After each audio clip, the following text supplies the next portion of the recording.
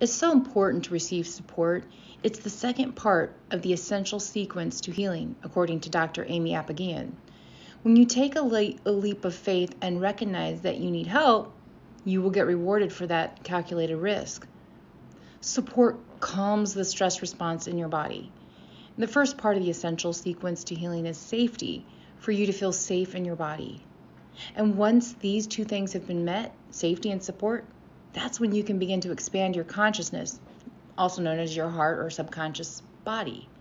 And once you stop isolating, which you were doing because you were trying to spare yourself from being hurt and disappointed, your heart will say thank you. Your nervous system will breathe a sigh of relief. Ah, yes, let me rest here in this safe space for a moment. It's a safe space when others will truly listen and honor your experiences. There's a tricky balance to not get too caught up in your own narrative, though, and to be resourceful and figure out how to move forward. A supportive community can help you find this grounding and see you through a more objective lens. We don't see our own blind spots. For more support with helping you rise and thrive as a woman leader, check out my upcoming Mental Fitness for Intuitive Women Leaders.